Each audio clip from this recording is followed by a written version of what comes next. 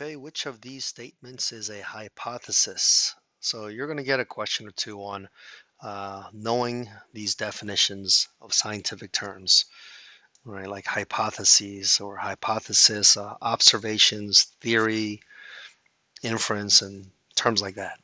Right? Doesn't necessarily have anything to do with biology. All right, let's see which. When you get a question about a hypothesis, you want to know two things.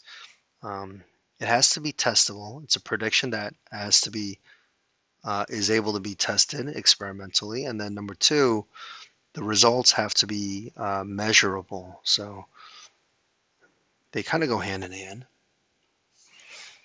All right. So those two things are what the test wants you to know. All right. Choice A: the presence of an enzyme increase the reaction rate. That's simply an observation. You can put in an enzyme and see and observe that. The reaction rate increased 100% once the enzyme was introduced. Again, that's just something you can observe. These are not predictions. They've already happened. You've observed it.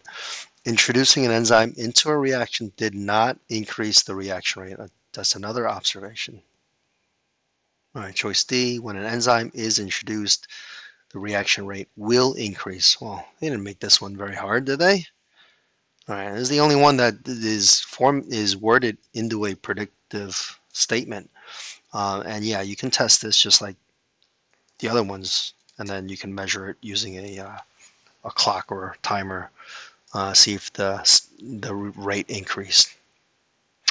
All right, they didn't make that too tough, and not surprising. All right, most students did get that right. Pause the video if you want to read the annotation.